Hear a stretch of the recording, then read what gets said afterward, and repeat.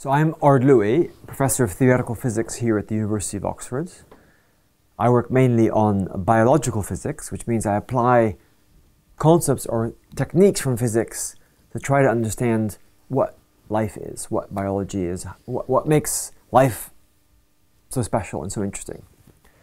And I'm really pleased to be joined today by George Ellis. George is a professor at the University of Cape Town, a very famous cosmologist. He's visiting us here at the University of Oxford. George has also done a lot of work in philosophy on theories of top-down causation and emergence. He's actually been pushing the community to clarify the distinction between science and philosophy when they're talking about multiple universes and cosmology. And so it's the right kind of person, I think, to talk about these big questions.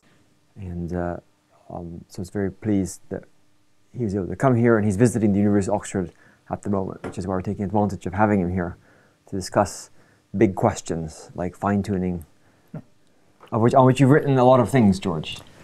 Not so much on fine-tuning. I've written a lot on philosophy of cosmology and emergence, downward causation. That's right, yeah.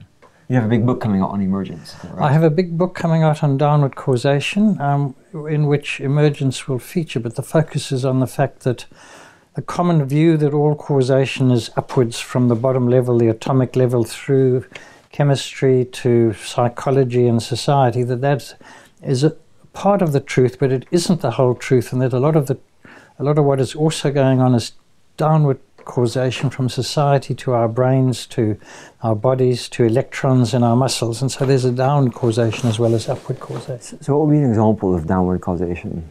We're speaking English. Now, why are we speaking English? It's because we were brought up in societies in which English was the language. And that has got embedded in our neurons and is controlling the way that electrons flow in our neurons. And so that's downward causation from society into the level of electrons in our brains. Then there's a growing literature on social neuroscience which talks about this kind of thing. So the point is that there's the world of English language with its rules, which is an emergent level, and that is having, in our brains at the moment, downward causation to our... And so in my case, I was brought up speaking Dutch. So the English is sometimes translated into Dutch and then translated down. So there's another level of obviously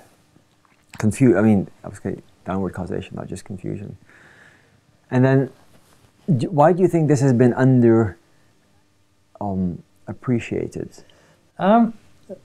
Reductionism has been one extraordinary success, and in the past 100 years or so. Firstly, the discovery. The chemistry used to be the great emergent phenomenon that it was supposed you couldn't explain. How do hydrogen and oxygen come to give you water? How do sodium and chloride come to give you salt? But this was explained through quantum physics by Linus Pauling and others last century. It's an outcome of quantum physics and the Pauli exclusion principle. So that was a wonderful success. And then the next big one was Crick and Watson and the molecular biology revolution, that we could explain heredity in terms of molecules fitting together, and particularly DNA with the base pairs and so on. The incredible success of reductionism has been that one could explain chemistry in terms of quantum physics, and so you could explain how sodium and chlorine fit together to give you salt, which is completely different. It's emergence of a completely different type of property out of two poisonous elements. And then that was the first one. And then it was the molecular biology revolution, where one came to understand that underlying living beings is this molecular structure, and the way that heredity is based on DNA with these base pairs and the coding, the famous genetic coding, but much, much more than that, the way that molecular shapes, molecules have got three-dimensional shapes, and it's actually the shapes which control biological function. And then the third one was the brain, and the understanding that brains are controlled by neurons with currents flowing down from the dendrons to the nuclei to the axons according to very well established equations. And so you were explaining a huge amount of what was going in bottom-up kinds of ways. And then the question was, well, was there anything left for a top-down causation to do? No, so the idea of emergence is, for example, if you have one water molecule, it's not wet. You have two, it's not wet. Three, it's not wet. Yeah. But you put enough of them together, then they may exhibit the property of wetness. Yeah, right. And what's interesting about that property of wetness, so here, is that I can, in fact, probably derive it from the details of the water molecules and put a lot of them on a computer and calculate it. Yeah.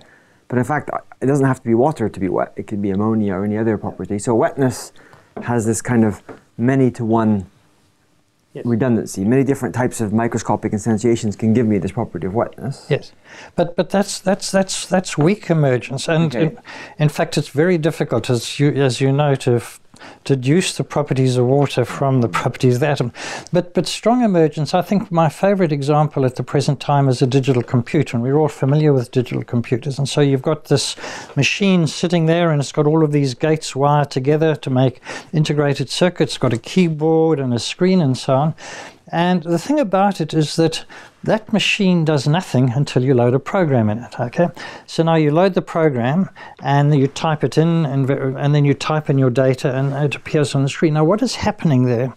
And what is happening there is that the program is acting down to tell the electrons what to do. And what I mean by that is if you load in a word processing program and then type in some data, different things will happen at the bottom level than if you put in a picture processing program or a music processing program or something like that. And so exactly the same physics, exactly the same hardware gives you completely different results depending on the program.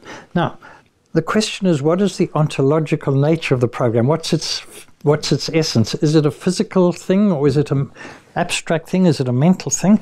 And actually, a program is an abstract thing.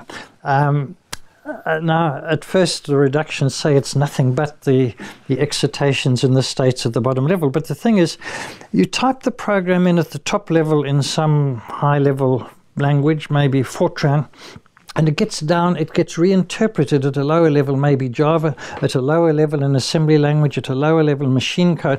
Exactly the same logical structure gets reinterpreted all the way down, and exactly the same logic then in the end gets implemented in terms of electrons flowing to gates. And the level of the causation has taken place from the top level where you entered all the way down. And what is the machinery by which it happens? It happens via compilers and interpreters, which are incredible things, which specifically act top-down from each level in the hierarchy of abstract machines down to the level of the gates. And I think it's a wonderful example of top-down causation. And of course, you can have the same program running on a Mac or on a PC or on a mainframe. That is right. So it's exactly what you said. There's multiple ways you can do, and you can use different kinds of programs at the different level. At the bottom level, you can use different processors with different microcoding, and they will give you exactly the same output because you've told them to do it, and it's the top level which is deciding what will happen at the bottom levels. There can be many different ways it will happen at the bottom level, and they all give the same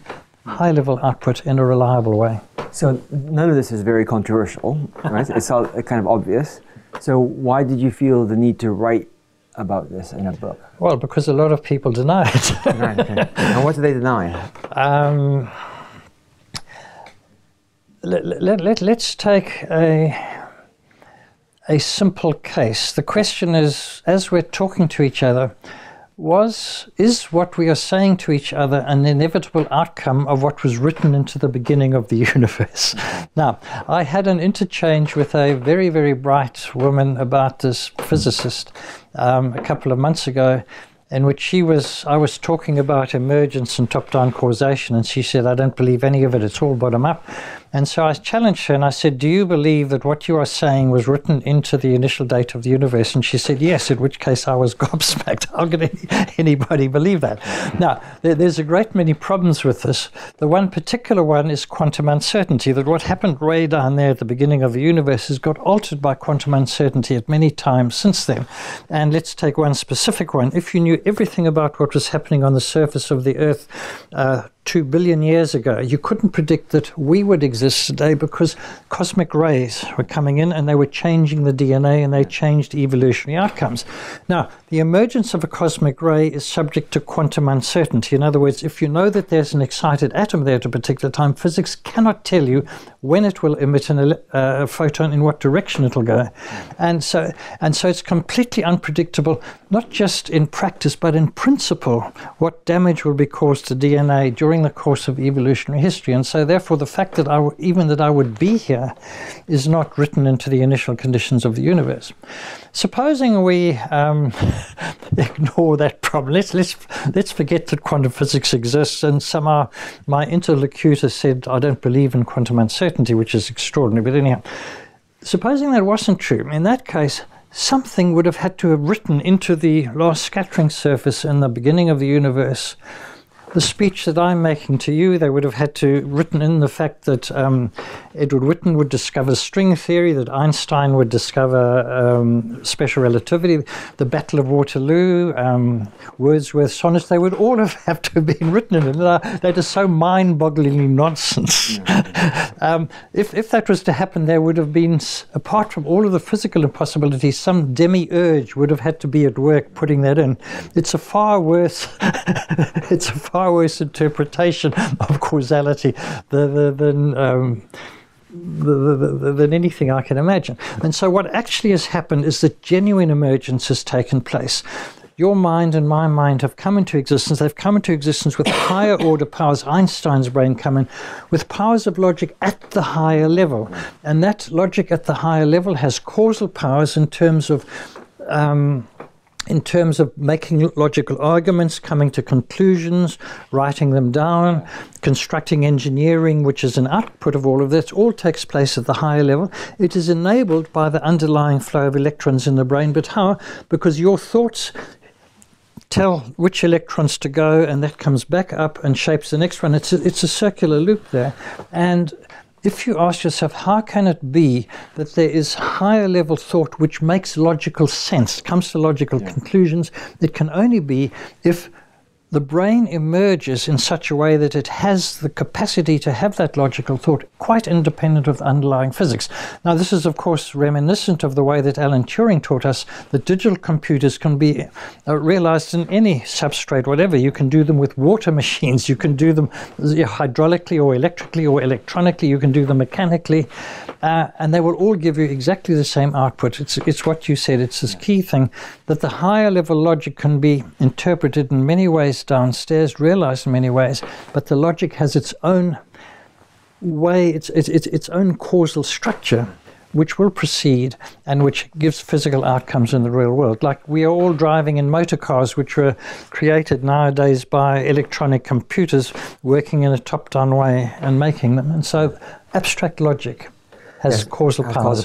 And so what you're reacting against is a kind of extreme physicalist position, which says that there's nothing but atoms and molecules, period. Yes. And that you're almost giving a kind of reductio ad absurdum argument, saying that correct. It leads to absurd impossibilities, or it must be wrong. Yeah. And then, if I understand you right, what you're saying is one of the key points is that, or when you get to the point that we have conscious minds, we tap into a world of logic, which pre-existed or exists separately from the physical world. Yes. Possibly, yeah. Yes. And it's that tapping into that logical world which then has a strong emergence and strong downward causation that changes things in radical ways. So this is where philosophers and working mathematicians tend to disagree with us. Any working mathematician exploring mathematical structures, exploring differential equations, algebraic structures, feels as if they're exploring a landscape which exists there independent of the human mind. And for instance, the early Greeks discovered that the square root of 2 was irrational. Now, one of the things of real discovery is you find out things you did not want to discover. The Greeks wanted to discover a ratio, and they found they couldn't create one, and that was a great shock to their system. It was something they did not want to find. And that is the mark of a discovery of not creating things, not inventing things, but of discovering things. And so every mathematician throughout the universe will discover the square root of 2 is irrational, and because that is a mathematical, timeless, eternal, unchanging fact. So I call that a Platonic reality. Now, if you don't like the word Platonic reality, you can use some other phrase for it. But the point then is there are other ones like the value of the number pi, 3.14159265355, etc., which has outcomes. The human mind discovers that value, it uses it in engineering, design, chemical engineering, physical engineering, and it has outcomes in the world in terms of stuff.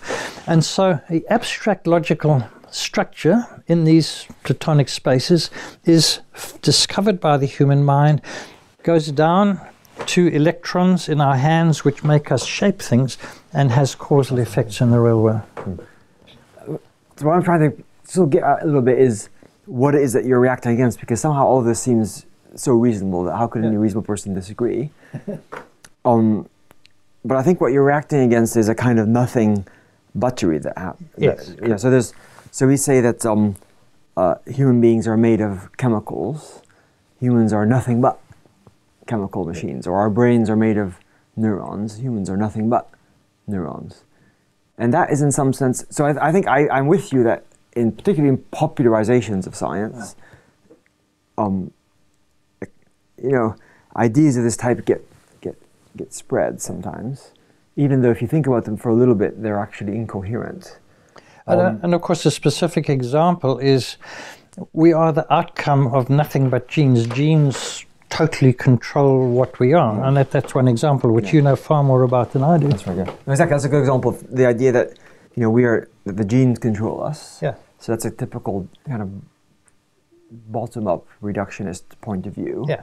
That they're in you and me. They created us, body, soul, and mind, and we are the sole purpose for their existence. Yes. A famous quote from The Selfish Gene, and so that's a classic reductionist picture. Yeah. And it's not uninteresting to realize that selfish genes is a metaphor that helps us understand things. But you could also turn it around, as Dennis Noble has done, and said, why do genes exist? Well, genes exist because they live inside bodies. Yes. And these bodies have certain purposes, including they like to reproduce, which is why which is the purpose. Correct. For it. That's the ultimate purpose for the gene. And the point is that neither of those two perspectives is the only way of thinking about things. They're both complementary ways of thinking about things. So in some sense, the top-down, I think if I understood you right, this top-down picture is a corrective to naive popularizations of something that's worked pretty well in science. I'm not denying the bottom-up thing, and one should pursue the bottom-up thing as far as one can. Yeah. But I'm trying to correct this viewpoint. And many of my very distinguished colleagues say that it's what I'm talking about is not really the way things are. It's all just appearance. It's really bottom-up. But anyhow.